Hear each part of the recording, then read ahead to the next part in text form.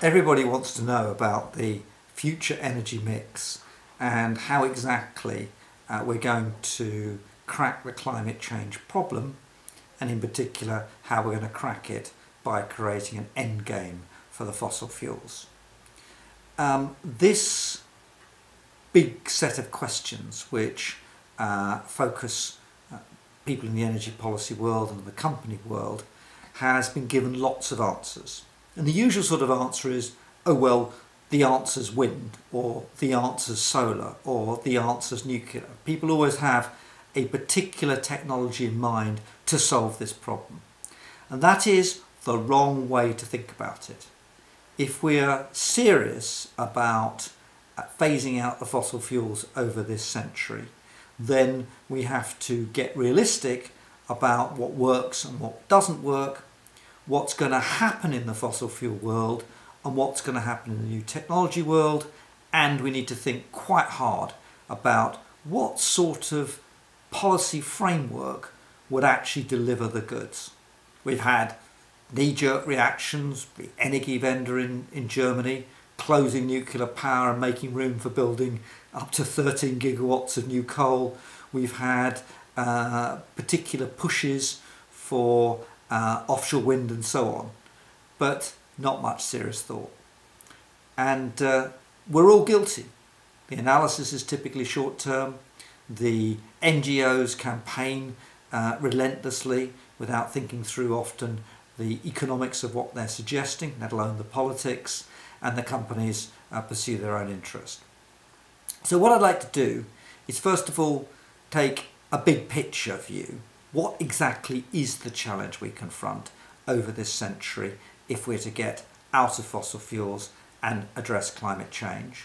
What exactly will happen in the oil markets going forward, and how will that play out more generally? And then what are the new technologies going to do? What are the opportunities? How are these going to work into the frame? And then I'll turn to think about the policy framework. So let's start with the challenge. It's enormous. We face this century an increase in the global population from around 7 billion to perhaps 10 or 12 billion. That is more extra people than the entire world population in 1950, again on top of the 7 billion we already have. And contrary to the wildly optimistic ideas that everybody would go through a demographic transition, they'd all go to having small families as they got richer, African women certainly aren't following that path. That's why the estimate's been revised up. And actually, there's no good reason for thinking as people get richer, they actually will want to have less children. So we've got a huge number of extra people. Nearly all of them are going to be in Africa, India, China and Southeast Asia. And all of them are going to want energy. They're going to want heating, lighting, the basics to enjoy even a reasonable standard of living. So the wall of demand from those 3 billion people is effectively a datum or fact which we have to take into account. So people who think that we're just going to carry on reducing the energy demand through this century are essentially on a different planet from the rest of us. The second thing that's true is that we're projected to have a lot of economic growth through this century. And by that I don't mean China-style growth, I mean plodding on at 2 to 3% per annum. Cumulative growth rates are surprisingly scary. What they tell you is that plodding on at 2 to 3% per annum, which is lower than the global average is and has been for a long time, would make the world economy at least 16 times bigger by the end of the century than it is today. And if that happens, that's 16 times the consumption levels today. So you think about it. If you had 16 times your present income, what would you spend on it? And in particular, how much embedded energy and carbon would there be on that extra consumption?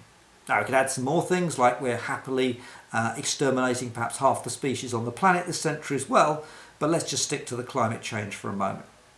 So that is the world against which we want to get out of fossil fuels, decarbonise, and now we have an ambition of that decarbonisation working to the extent that there will only be 1.5 degrees warming by the end of the century. So what's the backdrop to that?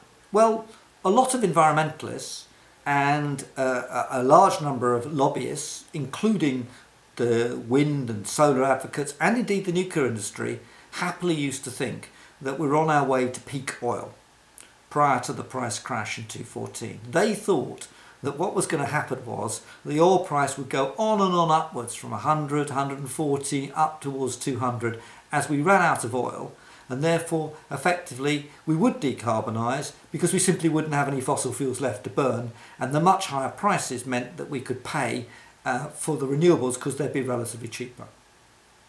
It was rubbish, and it's rubbish still. We've got more oil, gas and coal on this Earth's crust than enough to fry the planet several times over. There is superabundance of fossil fuels. So that isn't going to work, and the long-term price of oil will probably carry on going down. I've just finished a book which is coming out in March next year, which suggests a long-run decline in the oil price from its current level, $50, $60 or so, in the autumn of this year. A very, very high price by international standards. Recall that for 100 years, between 1860, 1870 and 1970, the oil price actually fell slowly and continuously, despite 2 world wars, the entire fossil fuel century last year. Why? Because supply responded to demand. And we've got lots of supply to come. We've got Iraq, we've got Iran, we've got lots more from Russia. We've got the spreading of the fracking technology around the world. We've got the US outputs. We've got the sophistication being applied to the Canadian outputs. We've got the African outputs. We've got the South China Sea. We've got tons of the stuff to come. And all the while, the demand for oil is likely to be relatively weak, and that's a low price world. That's the world in which the new technologies have got to compete about. And what are the new technologies? Because the existing technologies aren't going to crack climate change. Not even the PWR nuclear reactor is going to crack climate change. We need new technologies. And the answer here is where we get optimistic. This is a crackable problem. We've got the digitalisation of economies, 3D printing, robots, artificial intelligence, etc. Everything that's digital is electric. And what that means is, as the economies transform more generally with the digital technologies, so too does the energy mix transform towards more and more electricity. And we're going to have electricity for cars and transport too, and we've got new materials to replace some of the petrochemicals coming. Then we've got new ways of generating electricity, not current generation solar, but next generation solar, opening up the light spectrum, using solar film, using graphene, using a whole series of nanotechnologies and others to capture that solar energy. We've got potentially new nukes, we've got small modular nukes, we've got next generation nukes, we've got a lot of geothermal possibilities, and then there's gravity, i.e. hydro, and there's quite a bit of that left as well. But the odds are that it's solar and possibly nuclear which fills these gaps. And they are going to be necessary because the existing technologies cannot crack climate change. So what do? Well, we can go on pretending that Kyoto and Paris type agreements fix this problem. We can do some sensible things like get out of coal rather than get out of nuclear, which is what the Germans have done. Or we can invest in the new technologies which really could crack this problem. It's R&D that counts. It's technology that not only has to solve this problem, but probably will. And in that framework, it's our best chance of cracking the overall challenge, which is how to decarbonise with an economy, a world economy with 10 billion people plus consuming vastly more than they currently do. Huge challenge, but there is really no option. We have to try, otherwise we'll fry. Thank you very much.